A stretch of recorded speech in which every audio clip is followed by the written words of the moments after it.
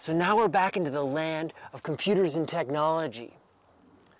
We want to understand how sea ice, changes in sea ice, affects climate. So we've returned to the National Renewable Energy Laboratories where we're looking at photovoltaic cells.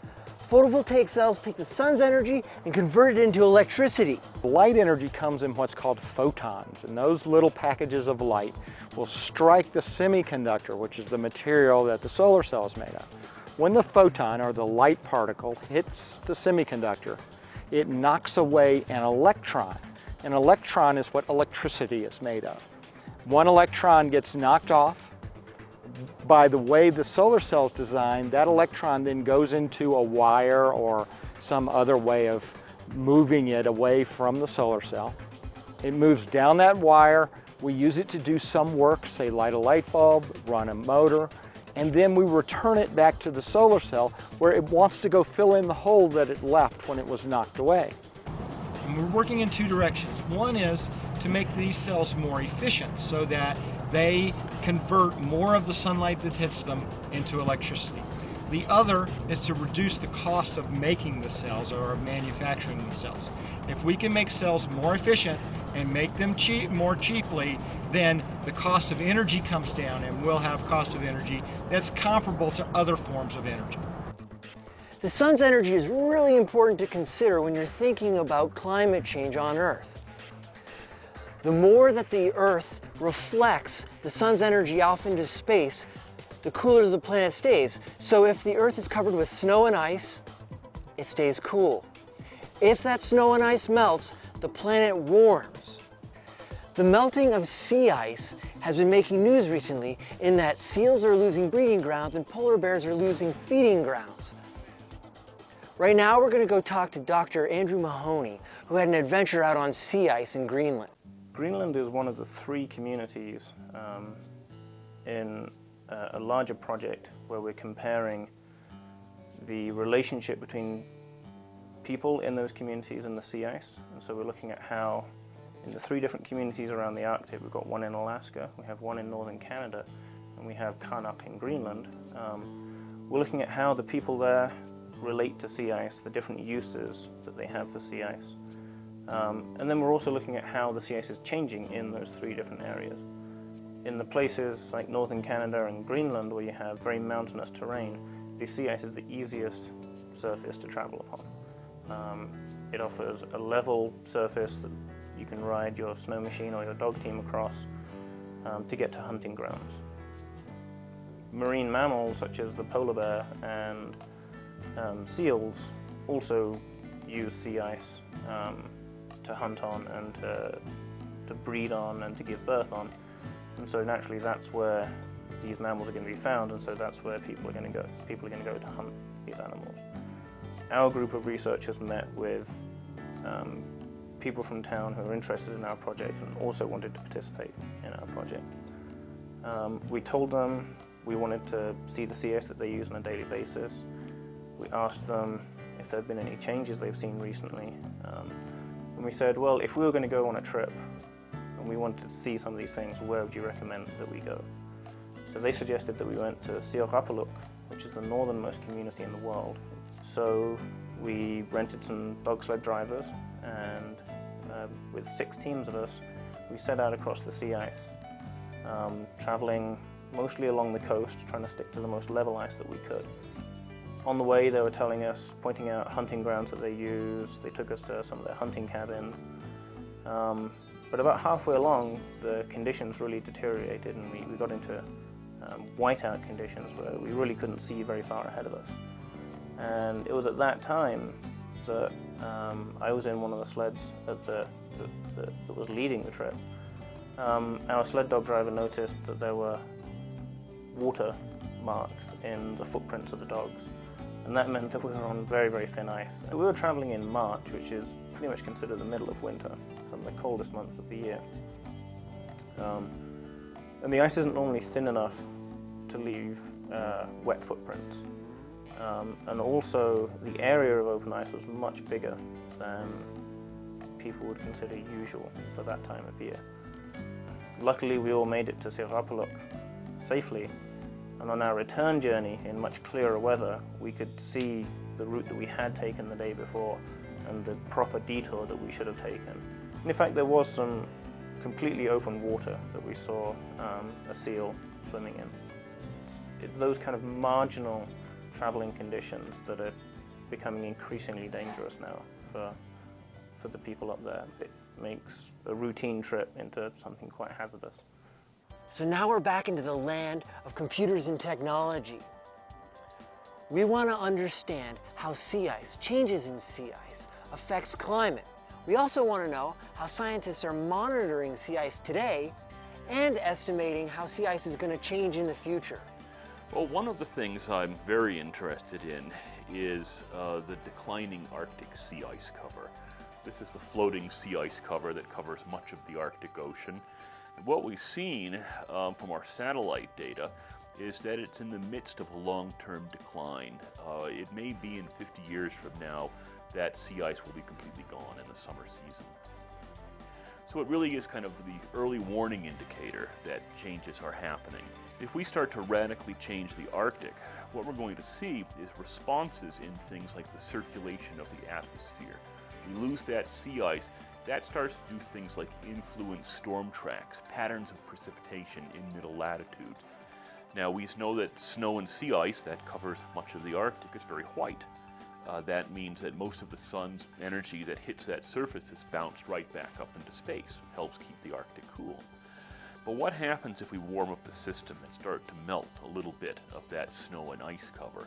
Well, now the surface starts to become a little darker. We start to expose areas of bare ground, areas of open ocean, which have a much lower albedo or reflectivity. That means that those areas now start to absorb more of the sun's energy than they did before. But if they absorb more of the sun's energy, that means the system heats up a little more because you're absorbing more energy, melts more of the snow and ice, causes further warming. So it's a system, it's a situation that perpetuates itself, sort of a vicious cycle, if you will. Well, the way we study sea ice is we can look at that sea ice from space, from the satellites that are in orbit around the Earth. These provide us with very good records of what the sea ice is doing. Right? Now, we have good records of sea ice from satellites that go back to the late 1970s. We have other ways of extending those records back to about the early 1950s based on earlier satellite data, aircraft ship reports, things like this. So we have a good observational record of sea ice cover for probably about 50 years now. So we can really start to get an idea of these longer term changes. It seems that this recent change certainly is quite rapid and quite large. It seems rather inescapable at this point to argue against the notion that we're starting to see the effects of human activities in the Arctic. But we also look at climate models. These are these complex numerical representations of the climate system. To have them reproduce the observed temperature change, we have to give these climate models our best estimates of the climate forcings. This is things like volcanic eruptions, for example. That's a natural climate forcing. Solar variability, but also atmospheric greenhouse gases. We can do experiments with these models, and if we, for example, do not add carbon dioxide to the atmosphere, you can't reproduce the observed 20th century temperature change. You add carbon dioxide to the atmosphere that we observe, the observed rates of change, we can indeed reproduce the climate of the 20th century.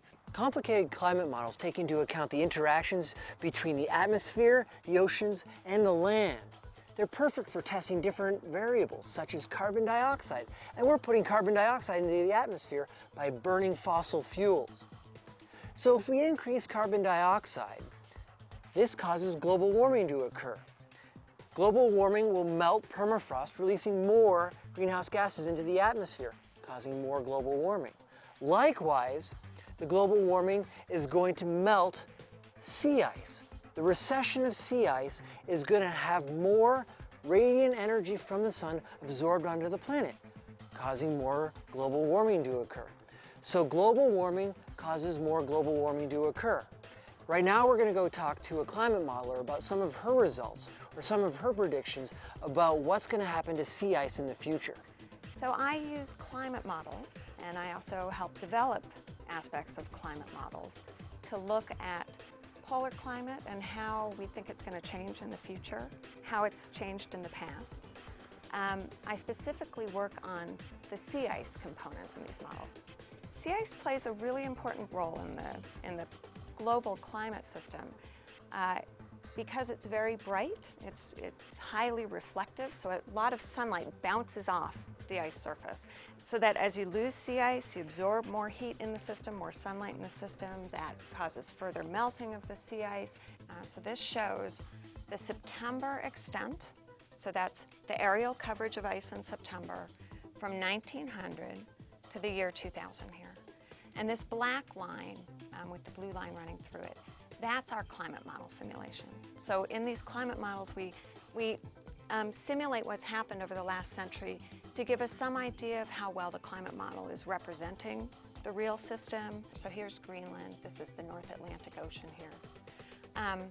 The different colors represent how much ice cover there is. So there's always open ocean showing through the sea ice in cracks and breaks in the ice cover. So these blue and green colors are where we see less ice coverage, more of the open ocean peeking through. The red, warm colors are where we have essentially complete ice coverage. What we see is reductions in sea ice that are quite similar to what we've observed over the last 10 years or so. But then in this model run, the ice stabilizes at a reduced level, shown here, where we have less concentrated ice, so more of the open ocean peeking through.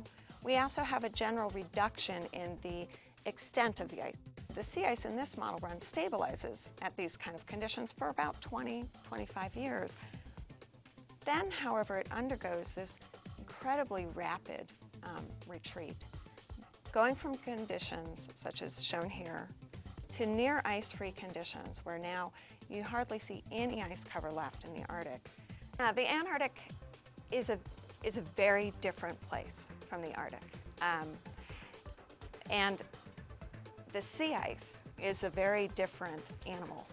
So you have this very large amplitude annual cycle in the southern hemisphere sea ice, where the winter sea ice is quite large and extensive, but most of that melts away in the summer. And you only have a little bit of ice remaining right along the Antarctic continent in summer. So, whereas in the Arctic, which is an ocean surrounded by land, you have sea ice year-round, and you have quite thick sea ice year-round.